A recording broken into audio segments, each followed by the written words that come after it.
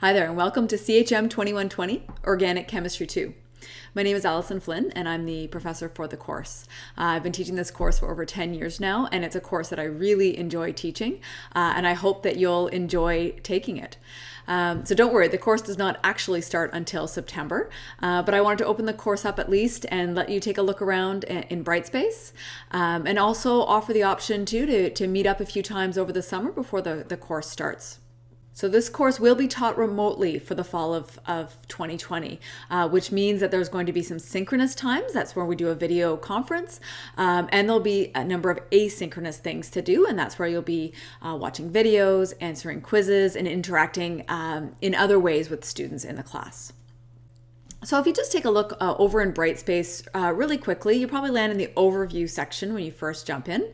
But what I'll invite you to do is to go over to the syllabus and class information first. So the syllabus will be available certainly by late August. You won't find it there just yet.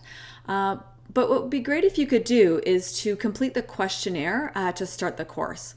That'll do a couple of things. One, let me know if you do want to drop into the course, have a few sessions before the course actually starts. And what I'll ask is if you want to actually talk about organic chemistry, just meet other people in the class, maybe practice and get more efficient at learning in a remote or online course. So you can answer that questionnaire as soon as you can. If you could, take a look around Brightspace. Everything's going to be organized into modules, and we'll follow those in order. So essentially, before each class, you'll have a video or text to watch or read. You'll have a pre-class quiz to do. Class notes, so that's what the times we'll be doing a video conference together, which will always be recorded, so you can always take a look afterwards. And then there's always a series of problem sets and answers that'll be available to you. If you want at any time, you can go into the discussion forum, and in the discussion forum you can ask general course questions. Feel free to ask anything you want in there. I prefer that you use that method instead of using email to the extent that you can, except for things that are confidential. And then you can take a look if there's anything in Module 1, and I'll keep adding in sections for each of the modules that we do. Finally, I invite you to take a look over in the resources section. There's a few things in here that might be helpful to you. First is a section on excelling in online learning. We know that this is new for most people who are going to be taking this class to be entirely online, and we want you to be successful in that. So what we've put together, and I say we because I've worked with a number of other people on this, one is a tip sheet about online learning. Second is an online learning or work plan. And you can either use that in the PowerPoint version so you can adapt it for yourself, or just print out or use the PDF version.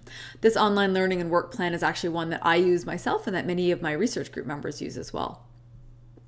I'm going to be filling in a section with course-specific resources. And then we have a number of U Ottawa services that I hope will be helpful to you. Health services, which have both physical and mental health services involved. We have the Science Students Association at the University of Ottawa, a fantastic group of people to connect with and learn more about the faculty. Student academic success services, and I encourage you, especially over the summer, to look at some of the workshops and webinars and Q&A sessions that they're offering, because they're really working hard to help people be successful in this fall of online learning.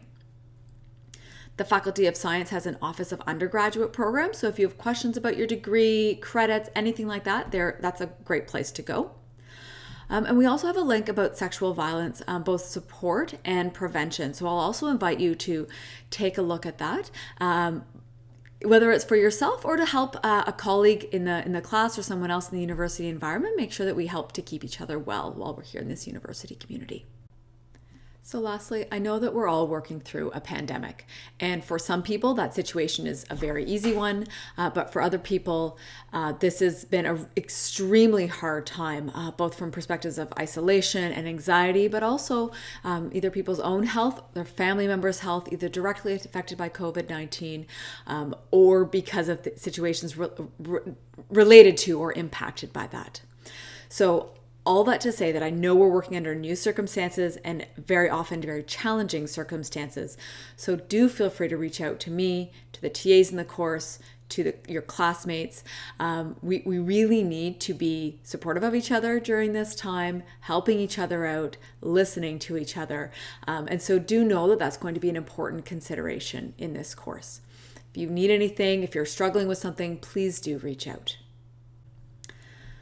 So that's it for now. I look forward to meeting you, and please feel free to ask questions at any time.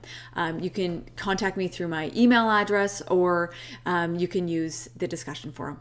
Take care.